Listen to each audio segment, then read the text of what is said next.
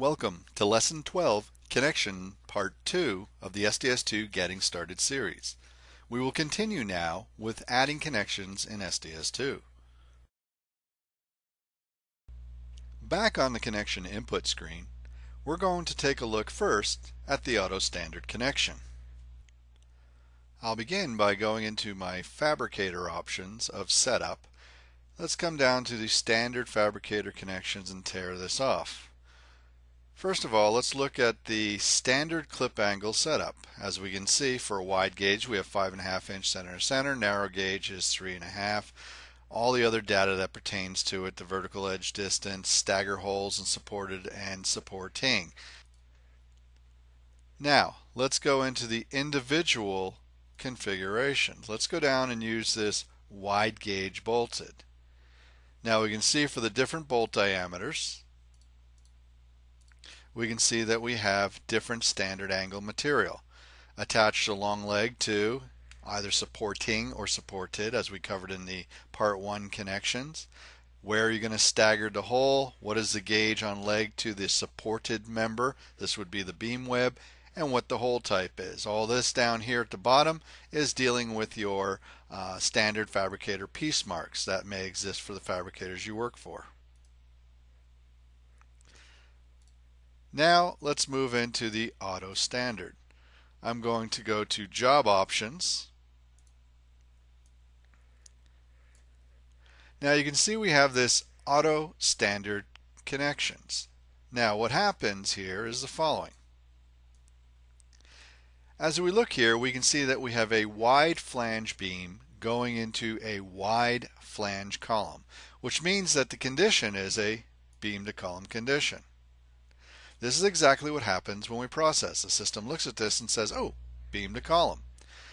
Then we come down and we're looking at a wide flange to wide flange into flange perpendicular. This is called your scenarios. I'm going to go down here to a wide flange beam to a wide flange column, flange perpendicular. Let's go ahead and select that. We get this little brief information telling us what this connection type is going to be.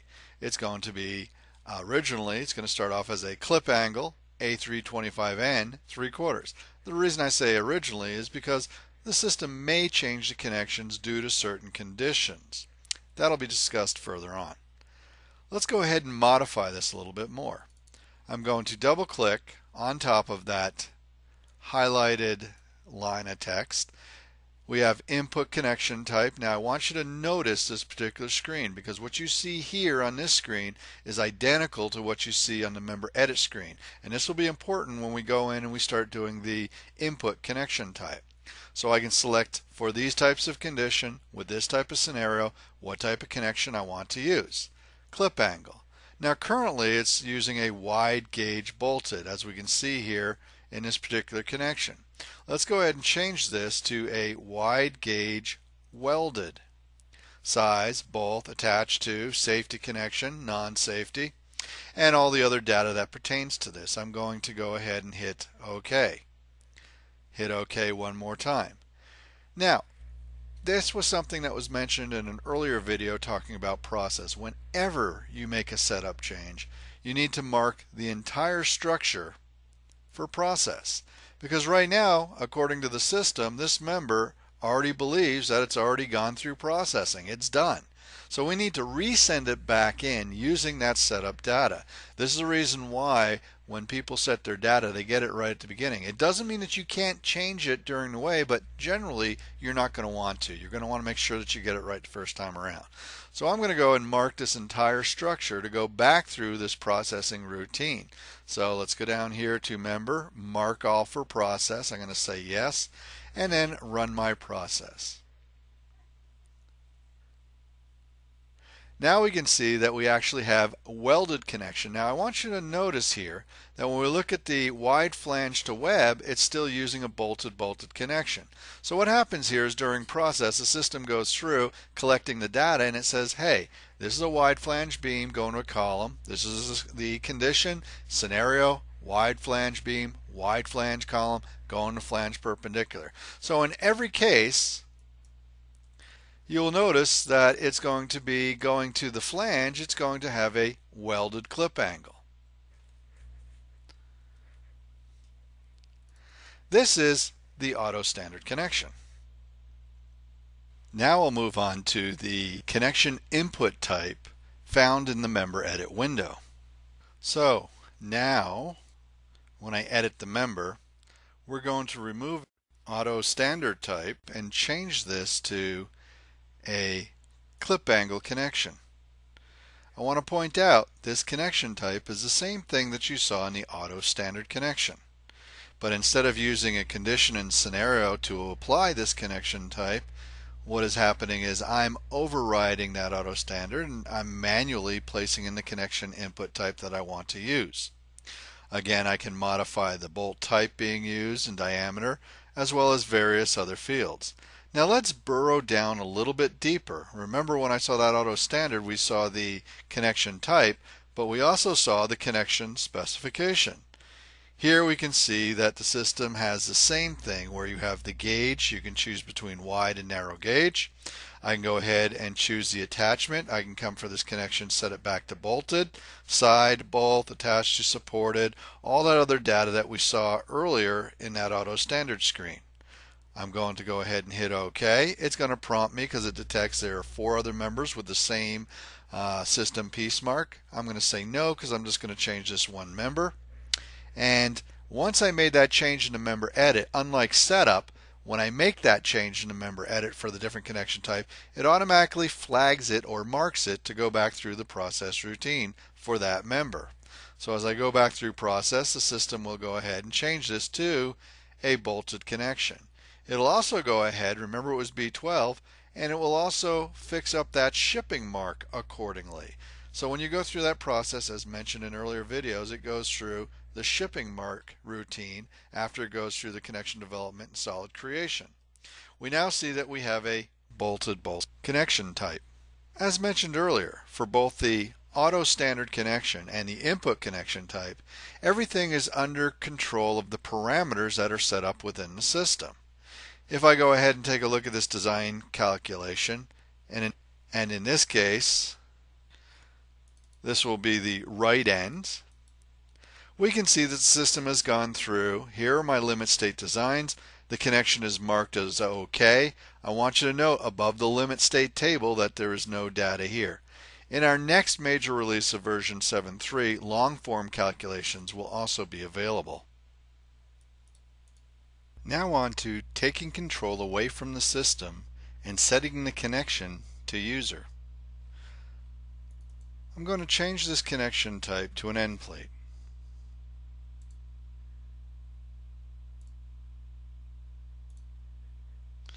Run it back through process. Now, with the user connection, for example, if we take a look at this particular end plate designed by the system, the material thickness is 1/4 inch. Now, of course, the starting value is in setup, and right now, by default, the starting value is 1/4 inch. Again, that would be located underneath your setup, your fabricator options, standard fabricator connections. Into your end plate setup, we're setting the minimum or starting thickness at 1/4 inch. This, of course, will increase if you have an axial load on this member. Now I'm going to go in here, and I could have changed that connection by changing my setup, but we're going to demonstrate user. Right now, as I come here in system, as soon as I hit user, I am now taking control away from the system. You'll notice that there's this little button here for this connection, as you notice here for your clip angles as well. If this is set at system and I go ahead and select this little button, you'll see that we have all the values for plate depth, width, and so forth are all listed right here. I am unable to make any effect or any changes on these until I take control away from the system.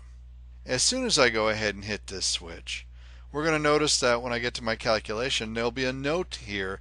It'll no longer say that the connection passes, but it'll say user design connection engineer review required, even if I haven't made any changes to these values yet, because once the user's in control, we can do anything here. So how do we know what each of these values means? As descriptive as we can be, a picture is worth 1,000 words. I'm going to go to my help, and in help I'm going to select the revise and review, and this is going to be a non-moment end plate. Now what this allows me to do is I can have this picture over here on the side indicating what each of these values is going to do. So for example, I can see what plate depth is and vertical hole and top of plate and all that data that pertains to this particular connection. Then you can bookmark these for quick reference next time you're editing a screen. I'm going to come in here and change this to a 1/2 inch plate. Run it back through process. And we can see that this is actually a 1/2 inch plate being used on this particular connection type. Now, let's take a look at that design calculation. We're going to go to the right end of this member. Now you'll notice there's no longer a note stating that this is a OK connection that has passed. You'll also notice under or on top of these limit state table, this note that I mentioned, user connection engineer review required to evaluate the strength of the application. Now as you notice, we are doing some evaluation, but again, as it says, it's up to the engineer to evaluate whether the right ones are applied. So for example, as I look at this connection right here, I can say, well, you know, this is good for 61 kips on this particular member. Well, at least from those connections that we see right now, we can see that it's good for 61 kips. But what happens when you're set in user, if I go into my preps on this particular member, and let's go in here and just put a little cope on the top. I'm going to go ahead and put the length of 6 inches and a depth of 18 inches. Again, it's in user control. We can now see that this is really not a very good looking connection. Let's go ahead and take a look at the design calculations. Once you go into this user stage, the system is not going to tell you whether this thing has failed or passed. It will offer some data here, but again, right here it is up to the user who is in control for this particular connection. Now you'll see the welded supporting member is still at 61. That's because the system doesn't know that here's the weld. We're assuming the weld is going to be the length of the plate.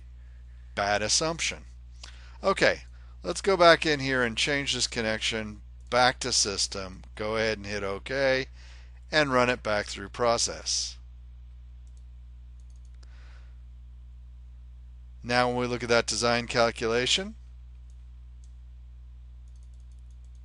we'll see that the connection is OK, and again, no more message on top about engineer review being required.